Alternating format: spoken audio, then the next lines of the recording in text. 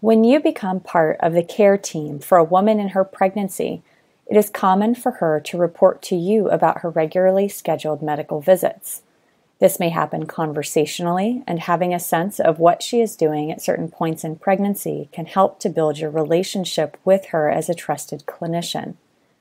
Furthermore, and very importantly, it's important for you to know when to expect certain standard tests and the various conditions considered risk factors by the team as a whole.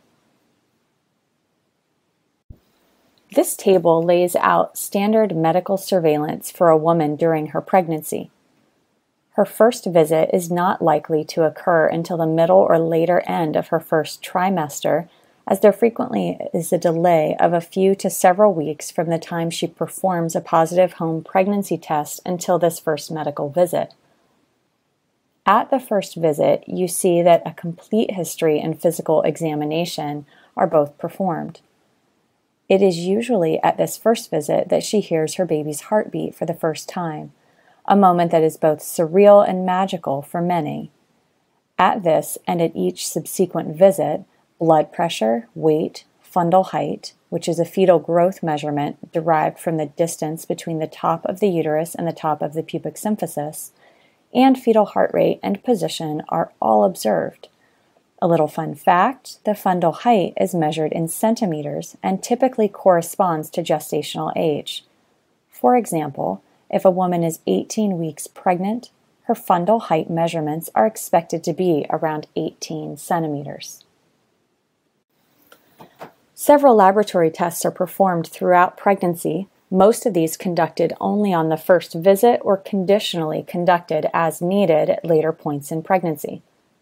The timing of the glucose tolerance test is a good one to have in mind, as this is the primary method for initial gestational diabetes screening for women not known to have glucose intolerance earlier in their pregnancy. She typically will be asked to drink a small amount of a sweet liquid, often described as tasting like flat cola, and then her plasma blood glucose level is measured 1 hour later. If this falls above a predetermined level, then the test is repeated using twice as much of a glucose load in the drink, so be 100 grams versus the earlier 50 grams. The tests you see here are not performed in every woman all the time, nor are they likely to affect your plan of care or interventions in physical therapy.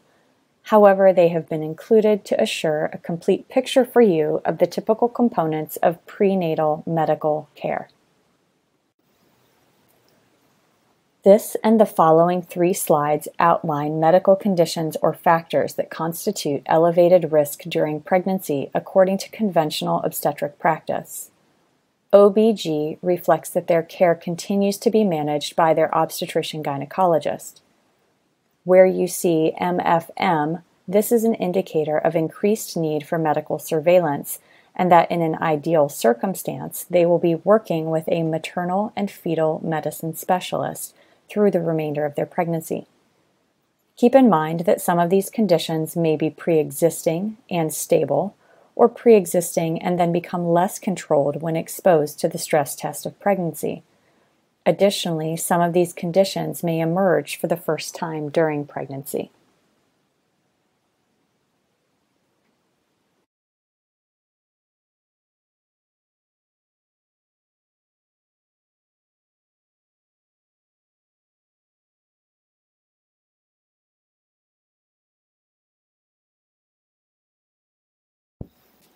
This psychosocial screening is frequently used by medical professionals to help identify women who are in high-risk situations with regard to mental health, domestic violence, and other factors that could adversely affect their health and that of the fetus. We can discuss in the course, but this tool is one also available to you as a physical therapy professional to incorporate as you see fit. You will need to familiarize yourself with your state's requirements for mandatory reporting of findings. For example, in Massachusetts, physical therapists do not follow mandatory reporting, so if this screening revealed domestic violence, we could discuss this with the patient, but could not report it to the authorities without her permission.